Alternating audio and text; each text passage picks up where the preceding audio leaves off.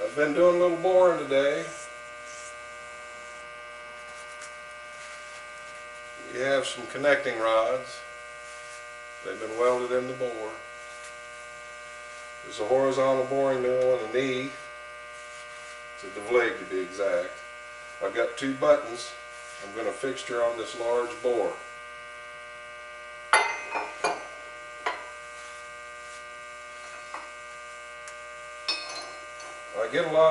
I used to get a lot of questions years ago about boring, carbide with brazed tips, how do you break chips, etc. So we'll do a little boring here, and it may end up two parts.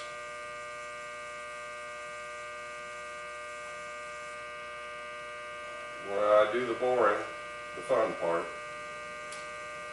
and then I talk about the tooling, how I make the setup. I have a clamp here. I like to keep this clamp level. This does very little work, only on the rough bore. Well, that's it. It's close enough.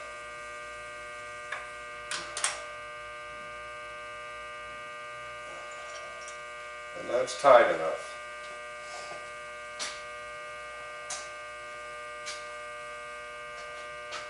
I've referenced where the bore was before these were bore welded from this pad using a height gauge. I'll talk about that a bit later.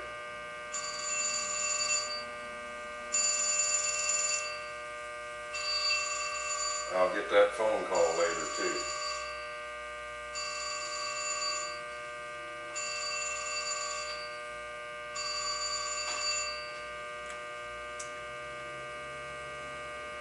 And after I referenced these, I stamped how high that bore was from the pad, and this one was 881.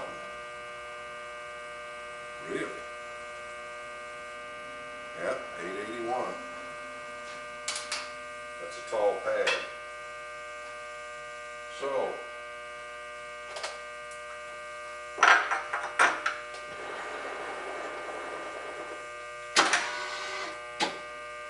first bar, I'm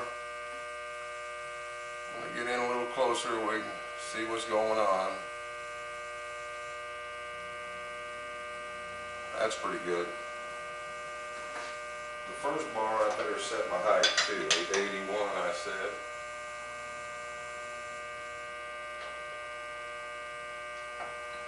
We'll be running 335 RPM. 3/1000 feet, and the depth of cut will be 1/8 of an inch.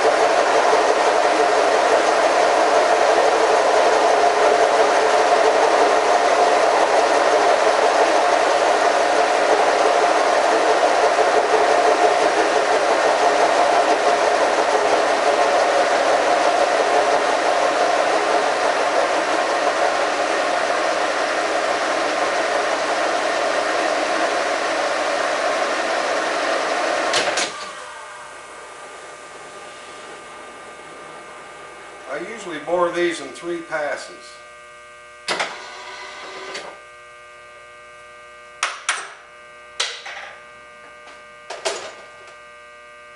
but I've had pretty good luck coming into tolerance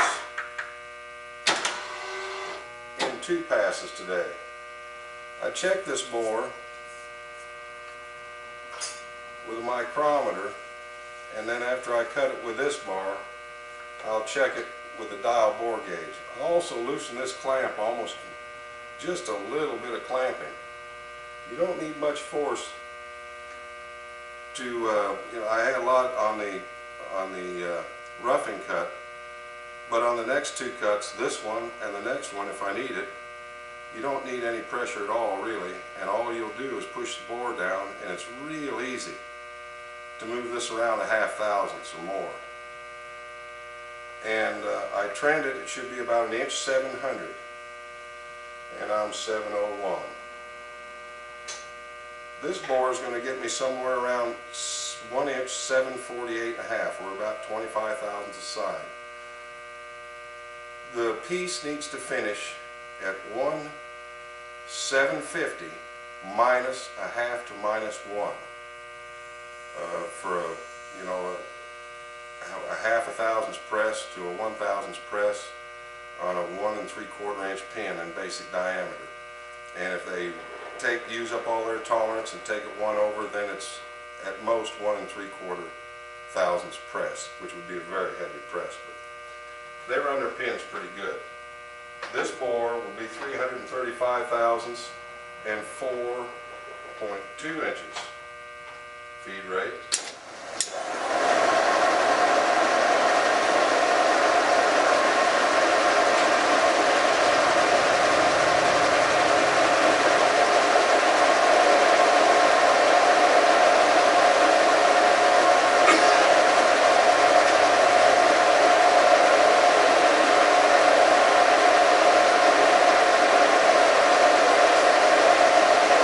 That's 1 1/4 bar.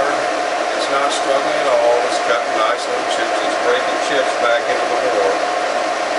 I'll explain that in part 2. I may get this so I can put it in 1 video, but I don't think so.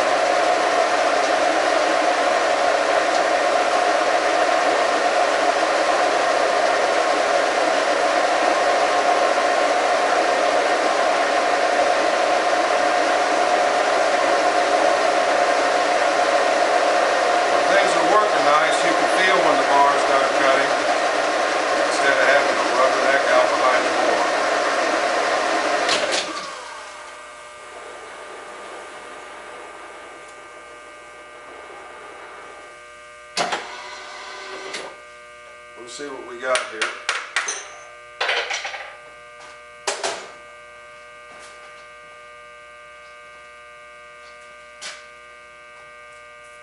Get the junk out of the bore. Bore gauges don't much like it when chips get stuck in the mechanism.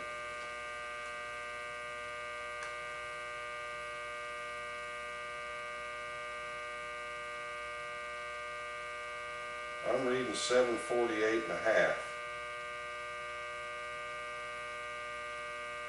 It's about -1.5. This is going to need another bore.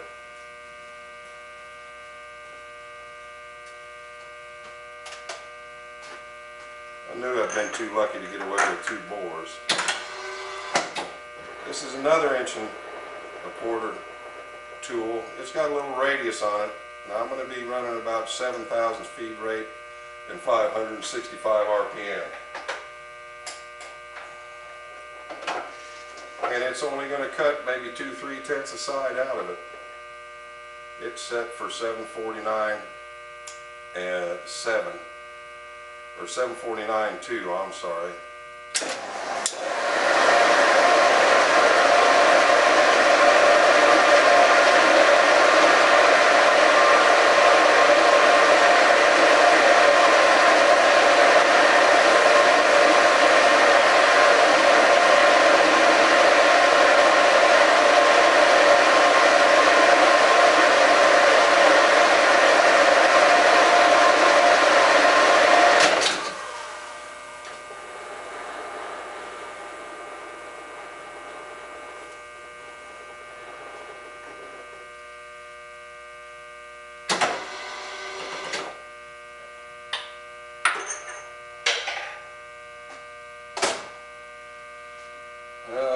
see, it'll just be little bitty dust-like chips in there. It just barely shaves it out. So if somebody tells you that you can't, see those little chips there on the bottom? That you can't cut tenths with a boring tool, they're kind of full of it, because you can. Let's see if we got enough, although I don't think I'll adjust it. I'll either hone it or polish it. It's going to need a little polishing. It's 749 right on the nose. We're going to tighten this back up a little.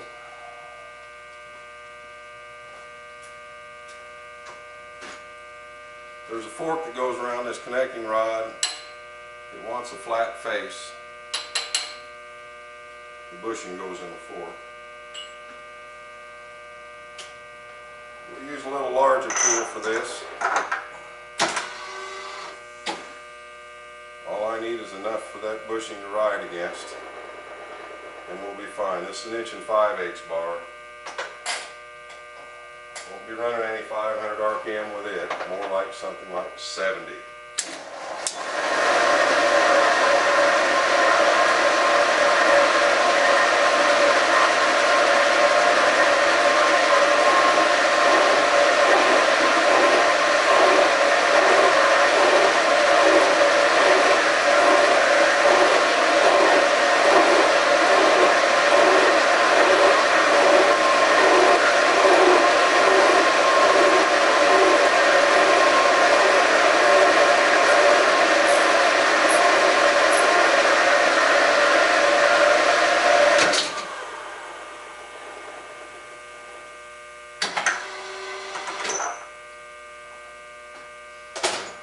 It doesn't clean up out front because this one's been damaged at some time or another by the fork. The pin got loose or something.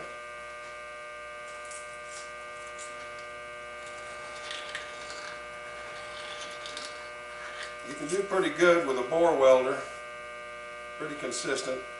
Sometimes you get it too close to the bottom of the piece and it'll blow through the back, and then you got to clean up the back side just a touch.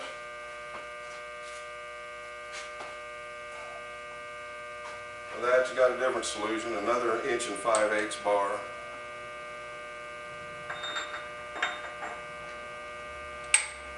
And a little TG, whatever you call it.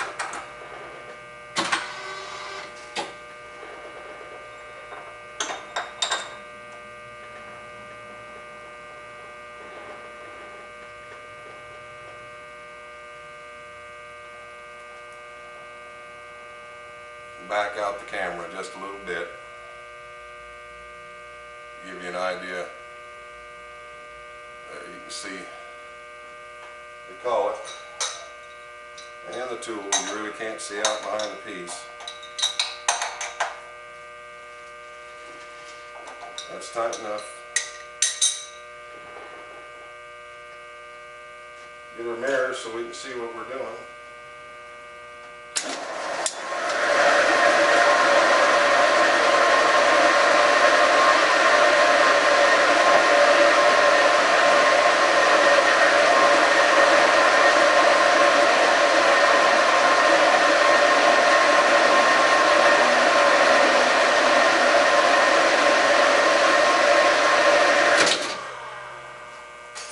Backside wasn't worn, so it cleaned up the same all the way around. Looks nice.